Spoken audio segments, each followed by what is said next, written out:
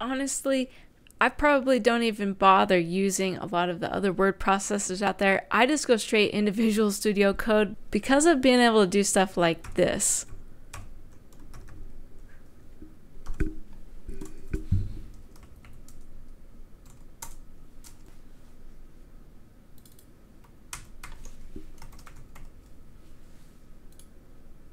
Pretty sweet.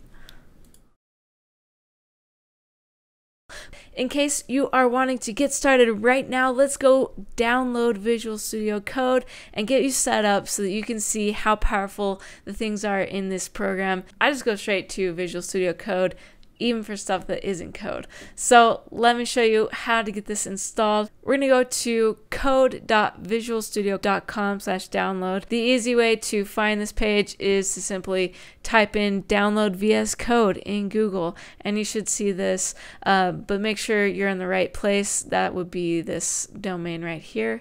It is a Microsoft product, but it is totally free and it works, as you can see, on all of the major operating systems. So go ahead and choose the correct one for you and your situation.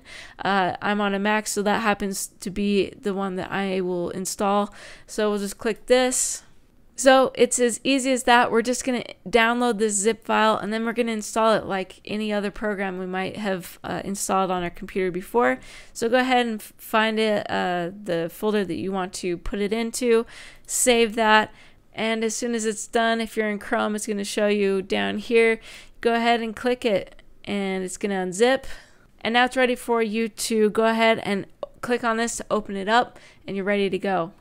So if I still have not managed to quite convince you to take the leap and get this on your computer right now, let's go ahead and go to this video playlist about automation that you can do right now with Visual Studio Code.